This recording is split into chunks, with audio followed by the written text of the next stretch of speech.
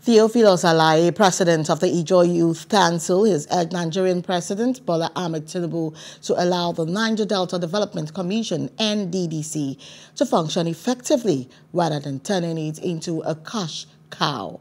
Alaye also criticized politicians and contractors using the NDDC for fraud, stating that the council is already partnering with the Economic and Financial Crimes Commission. Because of the federal interference, NDDC, to a larger extent, has failed the people. The purpose of which the NDDC was established has been defeated. We understand, and that is why as a council we are partnering with the anti-graft agencies.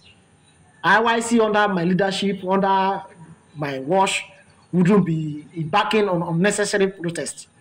We will be engaging with the anti-graft agencies to be checkmating and monitoring the excesses of those that are managing our common funds and resources. Rivers State new governor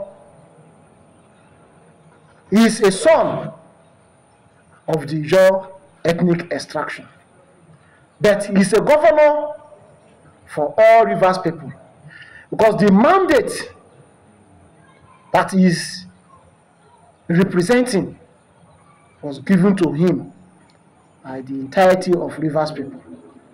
The Ijaw people are critical stakeholders in Rivers State. Theophilus Alaye emphasized Rivers State's sensitivity to Niger Delta region politics and urged politicians not to label political instability as ethnic. He also called for the federal government's announcement of the pipeline surveillance contract. Pipeline surveillance is not our priority. Our priority is resource control by any means necessary.